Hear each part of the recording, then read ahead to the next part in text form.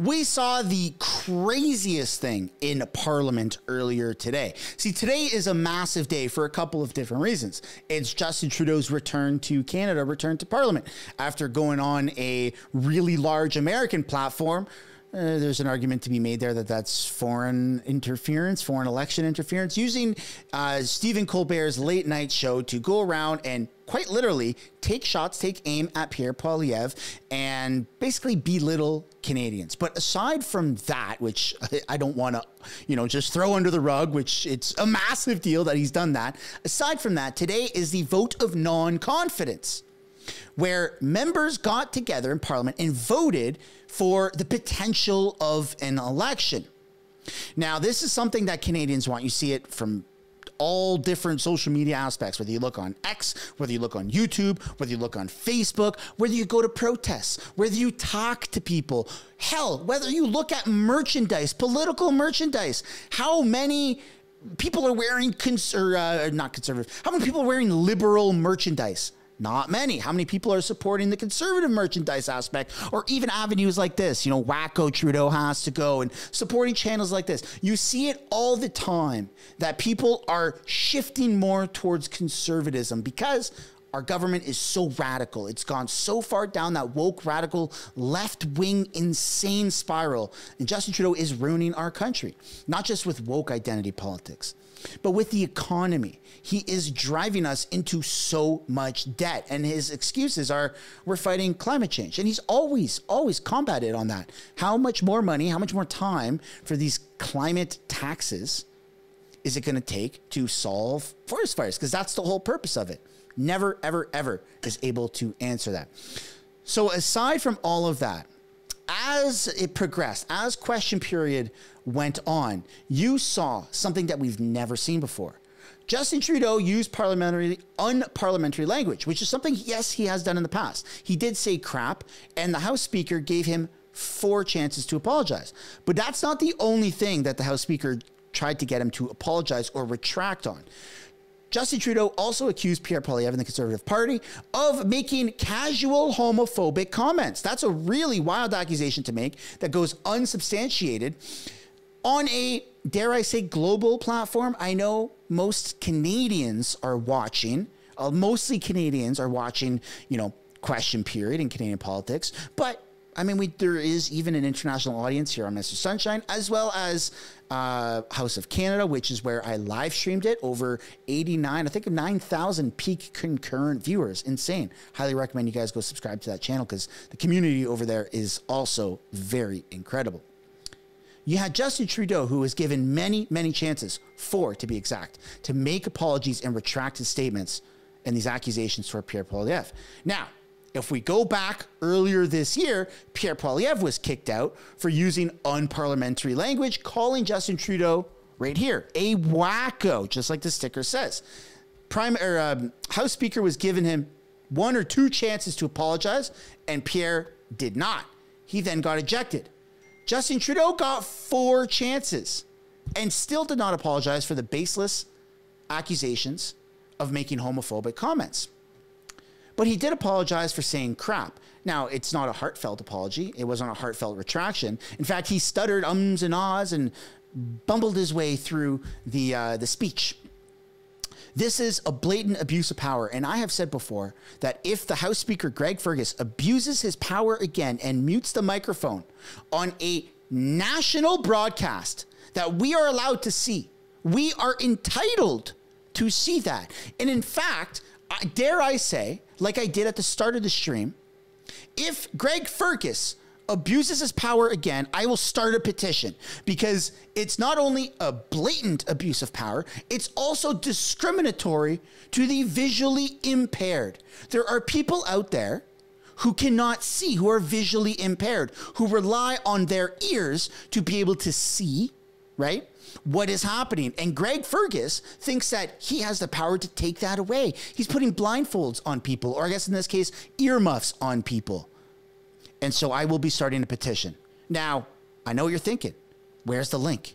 Look, folks, look, I'm 30. I'm not a young cat anymore. I'm not in my 20s. It's going to take me a little bit of time to figure out how the hell to start a petition. And you're right. I could have put that time into this right now before making this video, and in hindsight, I probably should have to make that petition, but just hold on, all right? I will figure it out tomorrow or this week, and I will tell you. You'll be the first to know when that petition is ready. Without further ado, sit back, relax, and enjoy this footage that's taken from the highlight reel of my live stream over on House of Canada. But before we do, I gotta ask you guys, please smash that like button and subscribe to the channel. It's the freest way to promote and to support this channel. And without further ado, here we go. Also, sorry for all the yelling. It is live. I drink this much coffee, sometimes times two, and I can't help it. I'm into this stuff. Here we go. After 9 years of the NDP Liberals, taxes up, costs up, crimes up, time's up. Today, we'll vote to trigger a carbon tax election between the costly carbon tax coalition of NDP Liberals who tax your food, punish your work, double your housing costs, and unleash crime and chaos, or common sense Conservatives who will axe the tax, build the homes, fix the budget, and stop the crime. Why can't we bring it home today? Yeah, buddy! Look at the enthusiasm, man. Mr. Speaker, again, with the clever little performance of slogans he's memorized without any actual solutions for Canadians. He doesn't care about Canadians. He cares about his own political self-interest. If he cared about Canadians, he wouldn't have voted against dental care. He wouldn't have voted against more spaces at $10 a day childcare. He wouldn't have voted against initiatives that are growing the economy, putting more money in people's pockets. He wants a climate change election. Let's have that election in the right time where we're putting more money in the pockets of Canadians. This is not the time for that. We're going to continue to deliver for Canadians. Wow. Look at the fake enthusiasm. Look at the Conservatives. It's a zoo. Don't mute the microphone, you son of a gun. Don't you dare mute it.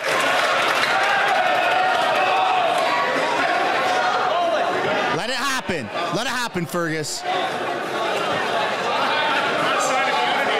This is democracy. He didn't mute the mic. He didn't mute the mic. I appreciate that. Leader of the opposition. Well, he just said he wants a carbon tax election on his plan to quadruple the tax to 61 cents a litre. If so, will he call it today? Yes. Look at that. You can't beat the Conservative enthusiasm down on the floor. It's just not going to happen. The Right Honourable Prime Minister. Mr. Speaker, I believe this on today we will see that this House does not have confidence in the leader of the Conservative Party. I hope he eats those words. We have delivered, are continuing to deliver, reduced emissions, more money in the pockets of Canadians, and success in the fight against climate change as we create jobs and build a stronger future. We are focused on delivering for Canadians the things that actually matter, while he's focused on slogans and clapping. Mr. Speaker, we're going to focus on being there for Canadians. As they clap, like two of them stand up. Oh my goodness. The Honourable Leader of the Opposition. Mr. Speaker, he's concerned that we're clapping for him. He agreed to a carbon tax election on his quadrupling of the tax to 61 cents a litre, where Canadians will choose between an NDP Liberal government that has taxed their food, punished their work, doubled their housing costs, and unleashed crime and chaos in their communities, or a common sense Conservative government to axe the tax, build the homes, fix the budget, and stop the crime. He's bragging that he has more politicians on his side. Isn't it really the case that in Canada, the people decide? Wow! W's for Pierre. The people want it. The people have spoken. The Right Honourable Prime Minister. Mr. Speaker, with the Canada carbon rebate, the price on pollution puts more... No, it doesn't, dude. 8 out of 10 Canadians right across the country. But we already know from his misunderstanding of carbon pricing that the Conservative leader doesn't understand math or economics. What's increasingly clear is he doesn't understand science as well. That's why I'd be happy to give him a briefing on the science of climate change. And good news on this one, it doesn't require a security clearance for it. Holy crap. He's got some pokes. He's got some jokes. What the Leader of the Opposition refuses to accept is that cuts to services and programs that Canadians are relying on is not going to grow the economy, is not going to help anyone through. We have the strongest balance sheet in the G7 right now. Come on. The lowest debt to GDP ratio. Companies from around the world are investing in Canada because they believe in Canadians. We are wanting to set that strong fiscal position in service of Canadians who are hurting right now. We want to invest more in dental, more in supports, more in growth and jobs, and he wants to cut at this particular time. You're wastefully spending all our money, bro. After 9 years of this NDP Liberal Prime Minister, Canada has the worst mortgage debt, has had the worst housing inflation in the G7, and now has the worst GDP per capita change since the Great Depression, and the worst by far in the G7. Those are the devastating statistics that result in very real human costs. That's the reason we have 1,400 homeless encampments in one province alone and 2 million people lined up at food banks. Won't he realize that doubling housing costs and taxing people's food has very real human costs? We have the best balance sheet, yet all-time highs for food bank. Speaker, when that individual was Harper's failed housing minister. He built 6 affordable homes across the entire country only. He did not help with the investments that Canadians needed. And his I thought he built over like 200,000. Now, which is, again, more performance than substance. Lots of slogans, no actual solutions, is not going to deliver for Canadians either. We're doing what he didn't do, which is work with housing advocates, work with municipalities, work with provinces, and deliver the homes Canadians need. Yeah, right, Trudeau. Lots of brochures, not many for sure's. When I was housing minister, rent and mortgage payments were half of what they are now, and there were almost 200,000 of those affordable homes built right across Canada. Now, this Prime Minister wants to bring in a massive tax on home builders. Ooh, his first ever hiccup. Capital gains. Now, the most preeminent economist in Canada, Jack Mintz, reveals that would cost our economy 400,000 jobs and $90 billion.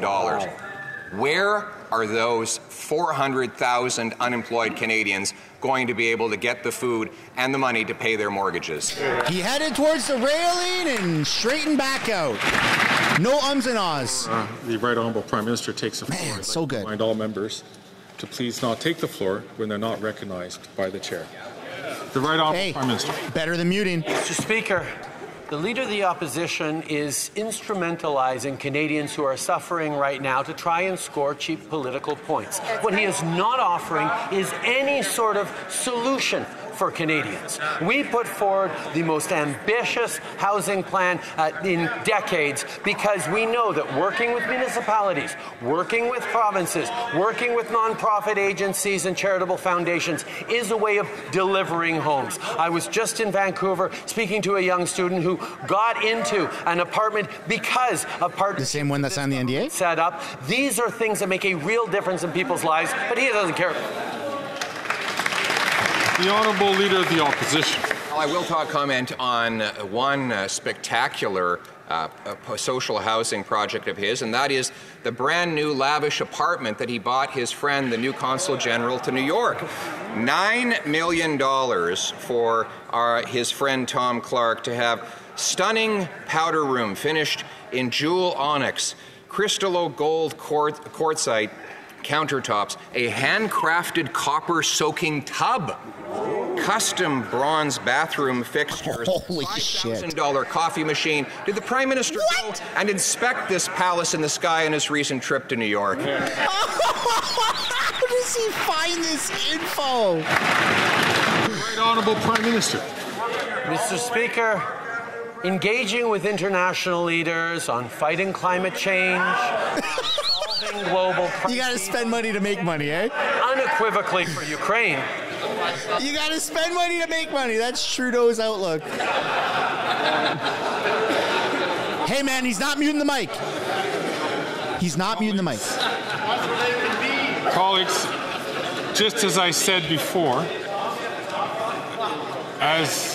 just as I said earlier, I would ask all members to please not take the floor unless they're recognized by the Speaker so that we can... Hey, shout out the House Speaker for not muting the mic.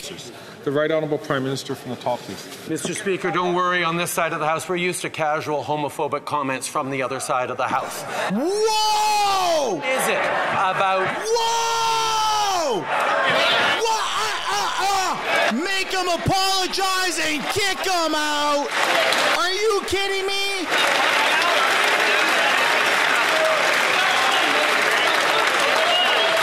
Oh, no!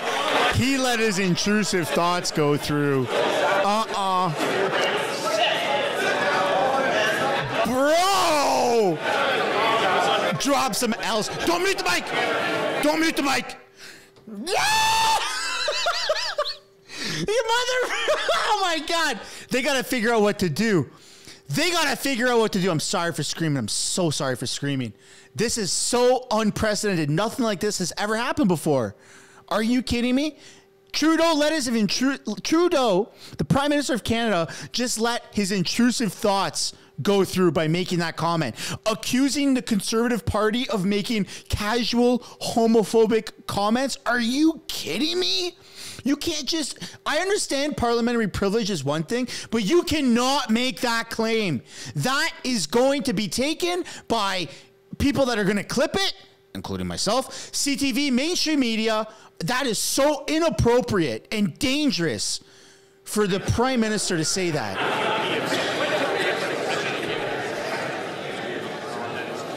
Pierre Poilievre's right-hand person, Melissa Lantsman,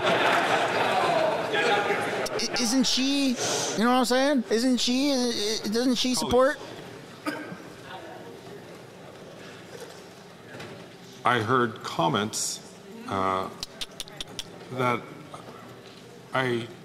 because it was not on microphone, I chose not to get up. I would ask, nonetheless, that we all treat each other with the presumption of honor and respect. And I'll ask the Prime Minister to please withdraw that comment and to start his comment again under the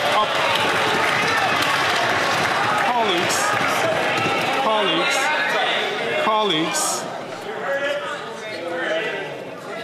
I heard, wow. As I said, which I could not stand up because I did not know who said it. But we should be... Nuh-uh. You should be kicked out immediately for that. I don't appreciate when we would tar the entire members with that concern.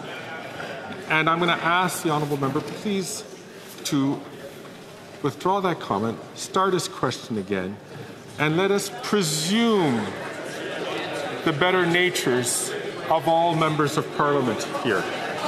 The Right Honourable Prime Minister from the top.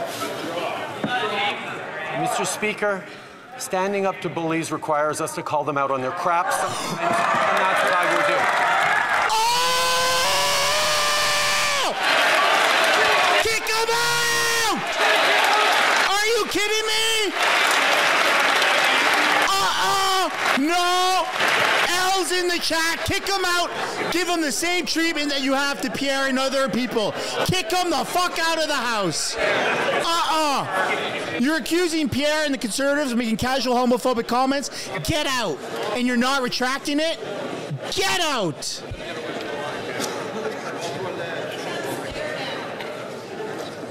I'll invite the Prime Minister once again No. to rise on his feet. No. And thank you. Double down, I dare you. I will happily withdraw my comment if the member who suggested No, you don't get to negotiate. Clark stands up, takes responsibility for his... Kick him out. Kick him out. Kick him out. Kick him out.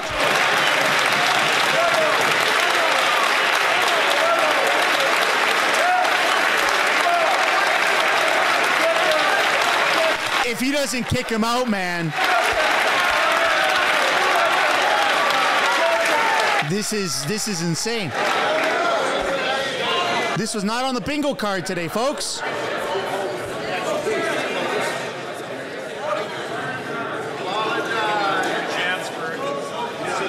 You gave him a second and third chance. Kick him out. Holy shit.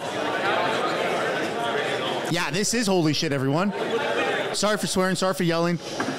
I'm just trying to be honest here, man. This is crazy.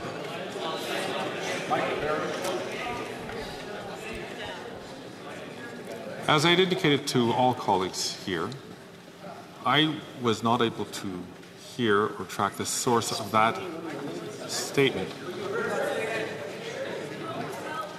And I'm just asking the Prime Minister to be the better person and to please just withdraw the comment. No! Question. No! Kick him out! Prime Minister. You don't get 4 chances. Mr. Speaker, I withdraw the comment about defecating. I certainly... using the word crap. I shouldn't use that. I know crap is unparliamentary. But I will also, Mr. Speaker... What the hell's happening? Someone says something that is clearly homophobic. Not them. I'm not accusing them of homophobia. You absolutely did. Homophobic. Kick him out, Speaker! Kick him out! How many chances are you going to give him? I appreciate the Prime Minister withdrawing his comment, and the Chair accepts him withdrawing that comment. Oh, come on! As the Speaker had indicated, sometimes in this chair, and for those who have occupied this chair or who will occupy this chair will understand, it is a very difficult decision day to day. He's going to kick him out. He's going to kick him out. Who said it? And the Speaker chose, for the reputation of this House, for us to move on from that comment. I asked the Prime Minister to withdraw the comment. I appreciate you withdrawing the comment. The Prime Minister, please respond to the question that was asked by the... No!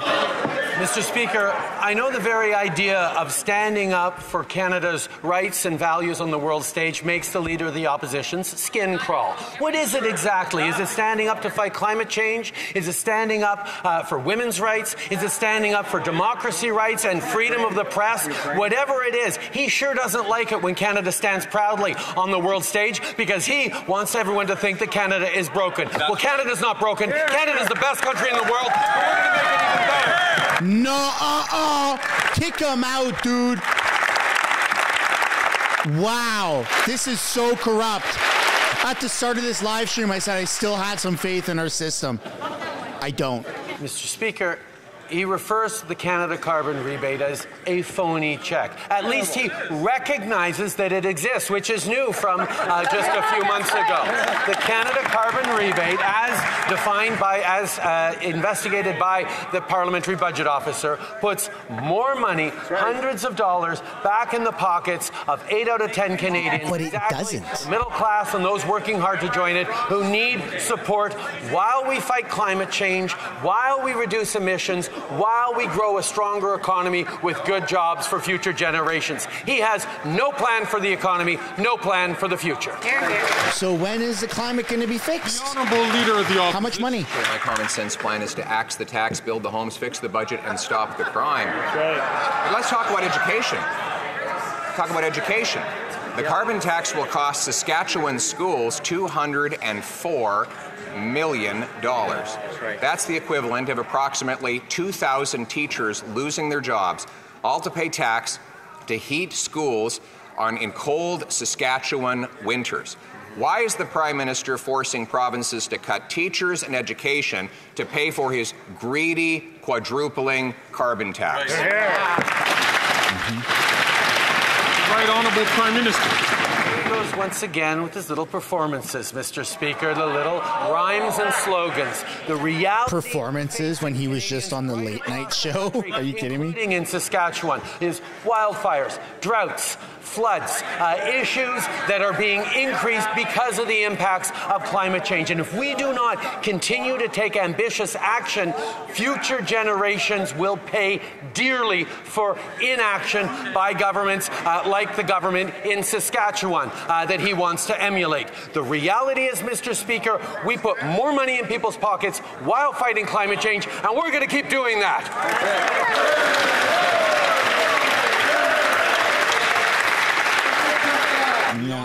Here comes the smackdown. Speaker, screaming and hollering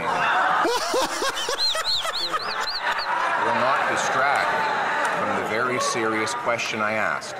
Uno reverse card. How many nurses and how many teachers will lose their jobs because his greedy carbon tax quadrupling will drive up costs to heat schools and hospitals? How many? The Right Honourable Prime Minister. Mr. Speaker, teachers and nurses across the country are terrified of conservative policies that cut programs, that cut services, that supports for the most vulnerable, for those who work hard to care for other Canadians, whether it's their opposition to pharmacare, which would be delivering free insulin and free prescription contraceptives, whether it's investing in a school food program going to help 400,000 kids with more food right across the country. That leader has opposed the things that nurses and teachers care most about. So let's not take any lessons from that guy. Wow. He's triggered. The Honourable Leader of the Opposition. He goes from screaming and waving his arms around radically when I mention the carbon tax to bragging about a program that doesn't even exist. His multi-million-dollar school food program hasn't served a single ham sandwich, a single little bowl of Kraft dinner, not one meal to one child. It exists to feed bureaucracy in Ottawa, not kids in schools. So once again, put aside the grand dramatic performances and answer the question. How many doctors, nurses, and teachers will lose their jobs because of the quadrupling carbon tax? Let's go! Parents should be feeding their kids, not the government. I think it'd be instructive to look at how many doctors and teachers have lost their jobs because of conservative governments over the past number of decades. And that's exactly what this leader is proposing once again. I will tell you, Mr. Speaker, because I once had a job as a teacher, and I was proud of serving kids every day. Oh, no. No, don't bring that up. Oh, no. Don't bring that up.